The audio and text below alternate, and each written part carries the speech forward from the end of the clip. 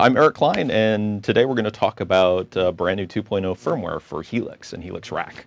Helix 2.0 includes new models, really cool controllers to Variax feature. It's actually a big enough release that we're going to split this into two different videos. This video, we're going to talk about snapshots. There's nothing inherently special about snapshots. They've existed in DAW software and in live digital mixers for many years. However, they're very utilitarian. They solve a problem. They solve the inability to have gapless switching between tones, or the inability to have spillover delay and reverb echoes. And instead of embracing the utilitarian, something where, okay, we just solved a problem, we wanted to really embrace it. We wanted people to go out of their way to use it to make more creative tones. Snapshots are deep enough to where we could talk for hours. Instead, we're going to jump in and just show you how it works. And if you need more detail, you can download the brand new 2.0 Owner's Manual from line6.com.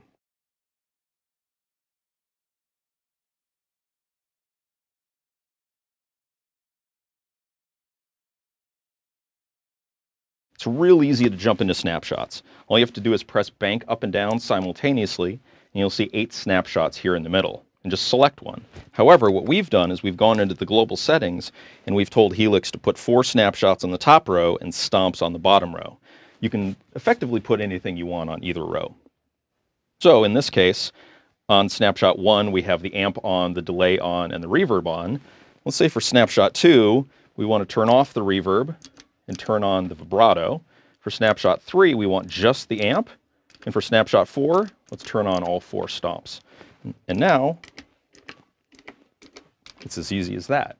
We want to take a little bit deeper and we want to tweak the amp. So what we're going to do is we're going to select the amp and we're going to push and turn on a parameter knob. So if you just turn the parameter knob, it stores across all snapshots. But if you push and turn, it'll now change depending on what snapshot you have. So let me go in and push and turn all of these. Snapshot 1. Snapshot 2, let's tweak this a little bit.